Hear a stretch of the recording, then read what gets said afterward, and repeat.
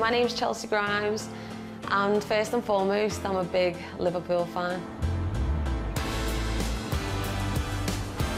I've played for Liverpool from the age of 9 all the way till I was 16, 17. And then I found a career in music, and that's what this city is about. It's football and music, and you know, I was lucky enough, and still am, to do both things that I love. Love or hate Liverpool, everyone had a soft spot for Jurgen. It was his charisma, he was charismatic. I think everywhere I go in the UK, everyone says, you know, we're not Liverpool fans, but we love Jurgen. I like Arne Slot. Listen, he might be better. Who knows? Let's just give him a chance. And I'm very excited. I get to meet him today. I'm going to grab me coffee. I hope he's not offended I haven't made him one, but I think we're good. Okay. Come on, let's go and see him. Hello. Hello. Nice to meet you. Nice to meet you. I'm Chelcee. Arne. Arne, this was the first thing I was actually going to ask you. Yeah, how to pronounce. Being a Liverpool fan, I got told it was similar to John Arne Risa. Yeah, it is true. Can we go with that? You can go with that, yeah. Okay, so there we go, people. First job done. So, as a Liverpool fan, I heard that you did watch Liverpool growing up quite a lot. Any favourite players, best memories growing up watching them? Back then there were only highlights from games on the Dutch television. But in recent years, of course, I watched a lot of Liverpool games because football fans, and I'm a football fan as well, we had the era where Pep Guardiola was at Barcelona, and afterwards I think there was the era where Jurgen competed with Pep, and there were some really nice seasons and games to watch. Yeah. Big games, yeah, and we're looking for some more this season from you.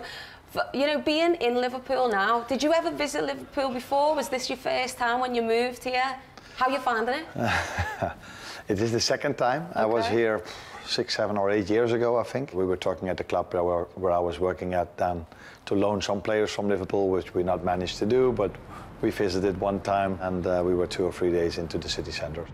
I've got to ask, did you go to the Beatles Museum? Did you see anything around there? We did see some, some bars back then, bars. But I'm not sure if the Beatles Museum was one of them. We saw how people spend their Saturday evening. Yeah. So I've been there a few times, visited some restaurants, but haven't seen that much yet. Okay, well, I did spend a day with Virgil a few weeks ago, taking him by the Albert Dock, and I also took Andy Robertson to the Beatles Museum. So if you want a day out, I'm the girl, okay? It's my sightseeing, yeah. So I'll hold you to that. Any similarities to Rotterdam where you was before, like? I think there are a lot of similarities. Clubs come from the same background, I think. Both the docks are really important in Rotterdam, as it is in Liverpool. The fans are really behind the team. Passionate, that's the word I was trying to find. And I'm not sure if it is the same with Liverpool, but they're a bit of the underdog. Finally, yes. It was always a bit of the underdog. It feels like we're always going into the big games, you know. I feel like we always say we do signings, right, as well. We don't spend a load of money. We try and do it real. We're real people, working class. Yeah. So working class is something I think Rotterdam is familiar with as well. So they're both beautiful stadiums. Always the fans are so loud. And if you go in Holland and US, which is the best stadium to play in, everybody will tell you it's the final stadium. And from what people have been told me here, the same answer you get if you ask it here in England, everybody will say, "Wow, the fans in Liverpool are the loudest."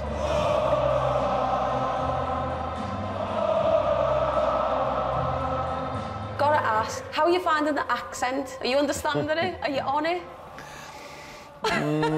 There are 1 or 2 at this club where I have to listen really carefully to understand them. Is that Curtis Jones or Trent by any chance? But Curtis is someone, he speaks really rapidly and has some accent as well, so sometimes you have to ask him, could you slow down a bit for me to understand you? Do you know any Scouse words so far? Just for, let's play a little game for like... I know one though, Go on, hit me. Sound. Sound. Well, that was the first one on the page. What does sound mean?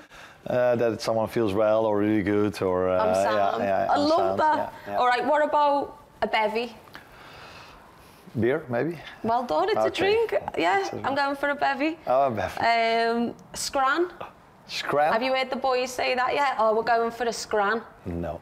Okay, well, if you turn up one day to training and say, off, go on boys, go for a scran, it means food. Okay. That'll really get them. And then something like nice webs. It means shoes, I think. There you go, yeah. You pointed like I did, I was giving you the heads up, you know what I mean? I was trying to help you out. Back to football. For someone who doesn't know about your style of play, Liverpool fans, I think when you got announced, we all went deep diving and tried to watch what you were going to bring to Liverpool. But can you tell us a little bit about what to expect throughout the season? We know you've talked about dominating games and being possession-led. So many managers will give you the same answer. Everybody wants to have possession, everybody wants to press high. And that's also what I want. It's not what you want, it's also what you have to show. Yeah. And there are a lot of similarities with the style you can implement it over here. We both like to have the ball, we both like to be really intense without the ball. Jurgen likes to be really intense also with the ball, which I like at certain moments as well. But I also don't mind if you keep the ball, and maybe Jurgen didn't mind as well, but to keep the ball a bit longer. And from what I've seen from the boys in pre-season and also in training sessions, that they sometimes have to be a bit better aware of the risk-reward, and that I mean sometimes they take so much risk in a difficult ball for a ball that can only lead 5 meters up the pitch. And if you can put someone in front of the goalkeeper, take as much risk as you want. But they sometimes tend to over-risk simple passes. So it's about changing maybe what they've been learning before. I'm not sure if they've learned it, but most of them are quite young. Okay. Young players always want to go to goal, bam, bam, bam, in every second of the game. Which is, like I said, sometimes a good thing to do, but if you had to run a lot to get the ball back, which we want because we don't want to wait, we want to get the ball back as soon as we can, sometimes you have to run a lot.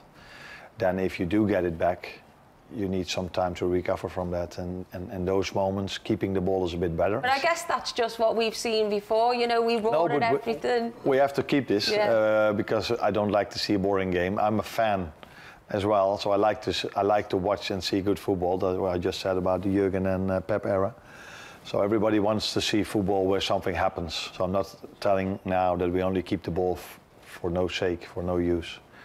But sometimes keeping the ball a bit longer can only help us. Morning.